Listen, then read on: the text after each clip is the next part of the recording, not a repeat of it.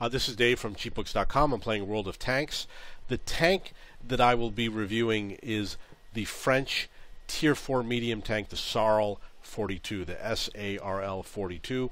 This video isn't going to have any gameplay. I'm just going to go through all of the modules, the guns, the turrets, the radio, engine, and tracks.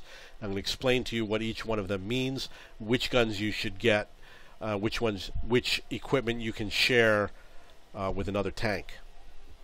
SARL 42, top speed 40 kilometers, which is a moderate speed. 4 crew members. You're going to have 1 crew member more than the Somua S-35, which only has 3 crew members. So that 4th crew member might have less experience and less skills and less perks than the rest of your crew. Excuse me. So let's look at the guns. As you can see, it's a Tier 4 tank, and it comes with a Tier 3 gun. Another Tier 3 gun, a Tier 4, a Tier 4, and a Tier 5 gun. So you've got 5 gun options with this tank. First, we're going to look at the rate of fire. This one is 30. This one is 26. This one is 27. This one is 11. This one is 11. So these fire a lot faster, perhaps 2-second reload time. These are going to be more like a 5 or 6-second reload time. Let's look at the penetration. The first number under average penetration is with regular rounds. It's 45. This one is 66, which is a way better gun.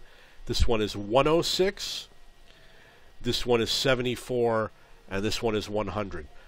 You want the highest penetration you can get. So clearly, it's going to be between the 75mm SA-44 and the 47mm SA-37 Amélioré. The other guns have lower penetrations, and the rate of fire is about equal. So let's look at the average damage for this one is 55. The average damage for this one is 110, which is double. Penetrations are about the same. The rate of fire. So the question is, do you want the one with the faster reload time and half the damage, or the slower reload time, double the damage? You're going to have to make that decision on your own. These other guns are just a stepping stone to get to a better gun. So if you do get this Tier 4, you probably want to try and get this Tier 5 too, because the gun is a lot better. And you can use it on a lot of different tanks. You can use it on the G1, which comes after, the BDR G1B, the AMX ELC, and this tank. I recommend one of these 2 guns, either the 75mm SA-44 or the 47mm SA-37. You'll notice that this SA-37 only uses 2 types of rounds. You also want to look at that aiming time, the 1.9 versus the 2.3. The faster aiming time is good when you're far away and you need to aim because you don't want to have a wild shot that misses the tank. You know, if you like to snipe, you want a faster aiming time. The turret armor, the base is 40-40-40. This one is 40-30-30. The view range is 300. The view range on this one is 330. So you get an extra 30-meter view range with this armor, a little bit less protection. However, this armor is required to move up to the next tank, this turret. So you have to get it. It's just a no-brainer. In terms of the radio, this one's 300, 360, 455, 710. This is a Tier 4 tank. You're going to be on the bigger maps, so you want to have a better radio. The long-range radio, the 710, is important either at the end of the game when there's fewer tanks and you're spread out more, or if you like to do a lot of traveling. If you have a fast tank and you're always far away from your allies, you want to have a good radio to keep in touch. So definitely recommend getting it, but don't kill yourself to get it. As you can see, I haven't gotten it, and I probably won't. You'll have to decide if you have trouble hunting down enemies or not. A 710 signal range can see pretty much across most of the map. The 455 will see at least halfway. In terms of engines, 219 versus 230, I chose the better engine.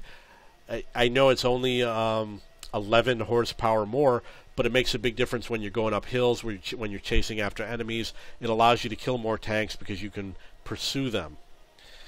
In terms of the tracks, if I have the tracks, it's because it was required.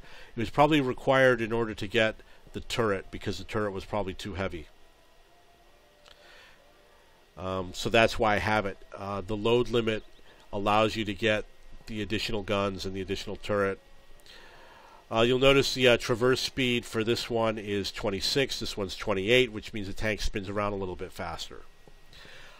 A lot of the equipment here, such as the radio, you can use on the G1R.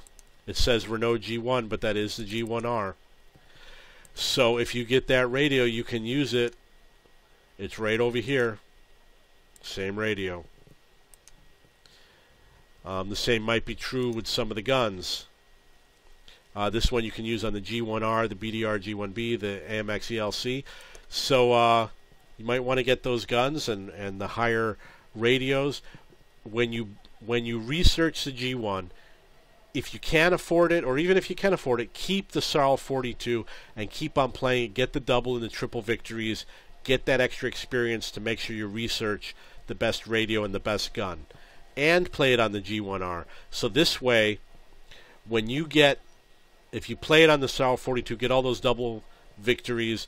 When you research it here and unlock it, you can go to the G1R over here and buy it.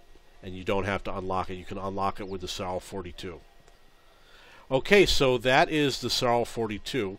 If you have any questions, please post them below.